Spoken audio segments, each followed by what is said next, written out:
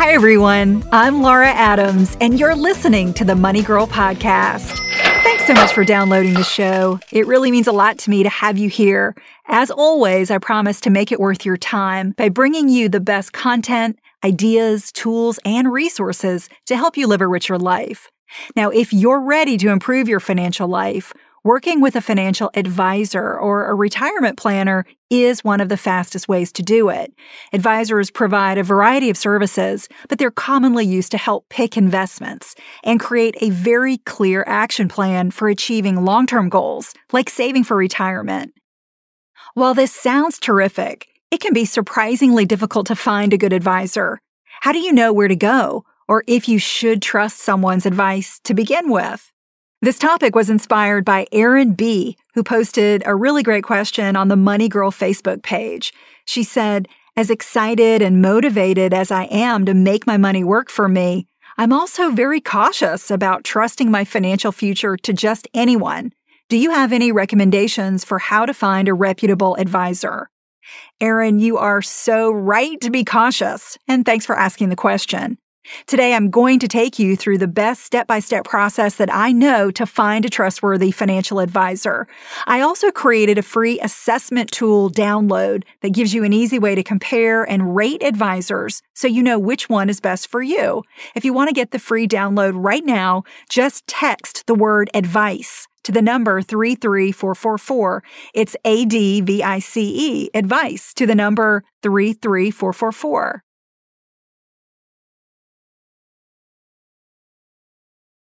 If you value your money as much as I do, choosing a financial advisor should be a very deliberate, thoughtful decision. You're going to partner with someone or an investment firm to achieve goals that are critical for your financial future and happiness.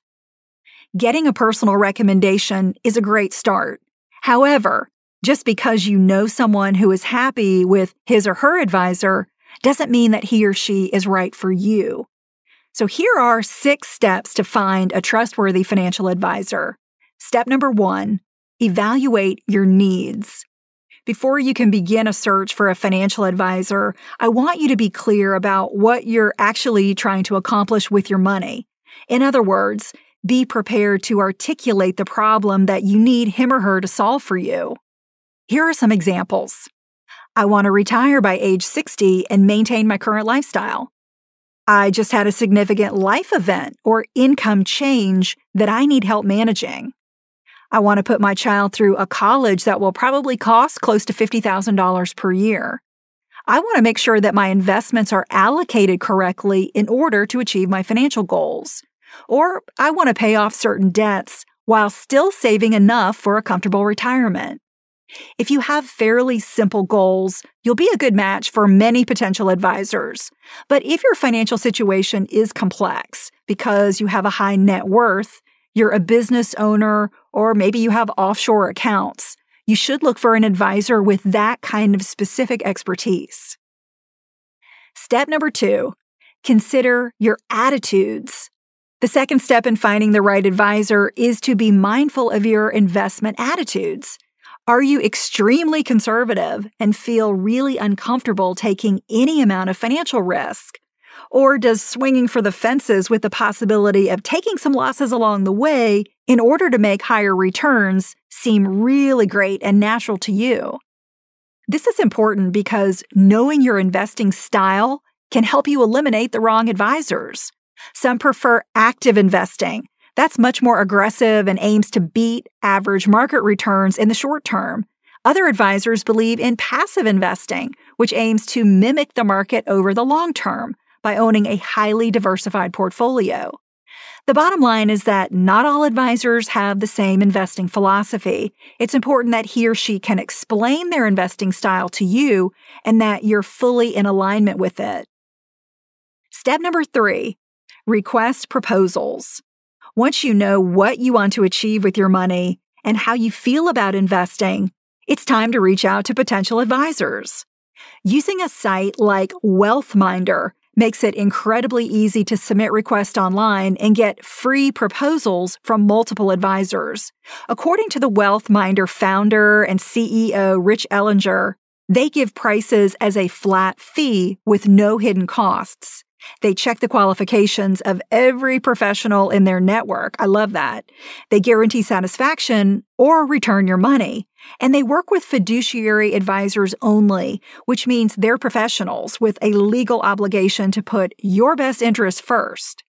You can also find fee-only advisors in your area by visiting the National Association of Personal Financial Advisors at napfa.org or the Certified Financial Planner Board at cfp.net. Don't worry about remembering those links. They'll be in the show notes in the Money Girl section at quickanddirtytips.com. Step number 4, evaluate proposals. Once you connect with a potential advisor, remember that looks can be deceiving. Whether an advisor is old, young, works independently, or is part of a big firm doesn't tell you if he or she is competent. Unlike other professions that require a degree, financial advisors don't have to earn one. So you want to look for certifications that tell you they really know their stuff, like Certified Financial Planner, Chartered Financial Analyst, and Chartered Financial Consultant. If you need tax or estate advice, consider using a certified public accountant, a tax accountant, or an estate attorney. Now, back to finding a terrific financial advisor. Step number 5, interview candidates. This is where the rubber meets the road. No matter what kind of advisor you need, I recommend that you interview at least 3 before hiring one. If you're married or have a partner who shares your financial goals, make sure you both participate. I would never consider having a financial meeting, even a preliminary one, without my husband. You and your spouse or partner are a team. You've got to be working together to accomplish the same financial goals. You might arrange to meet in person, talk on the phone, or have a Skype video call, or even a Google Hangout. There's no rule that says you have to work with an advisor who lives in your area.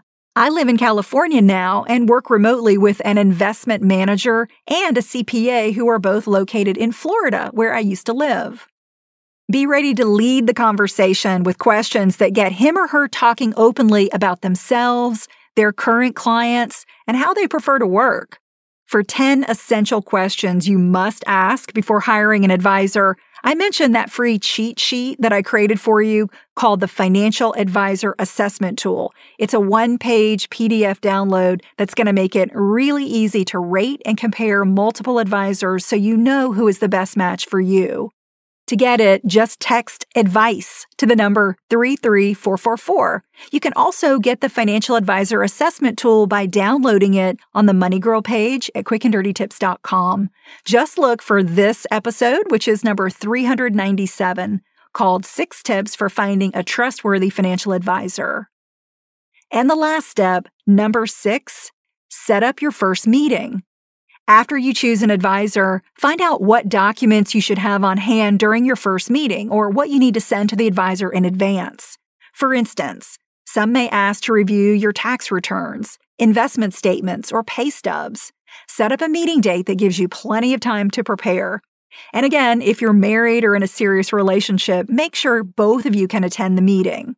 Be ready to answer questions about your ongoing expenses, your current investments, and your financial goals. And guys, if you don't know all the answers, that's okay because it's just part of the planning process. Take notes during the meeting and never be afraid to ask questions. I don't care how silly or elementary you think they might be. You're the client. You're there to get the advice and the information that you need to move forward. Using a financial advisor to achieve your goals can save you time, help you make more money, and keep you disciplined about following a sound investing strategy. If you have a money question, post it on the Money Girl Facebook page, just like Erin did. And for more tips and advice, you should sign up for the free Money Girl newsletter. And you can also get my personal updates by opting in at lauradadams.com. As always, I'm glad you're listening, and I'll talk to you next week. Cha-ching! That's all for now, courtesy of Money Girl, your guide to a richer life.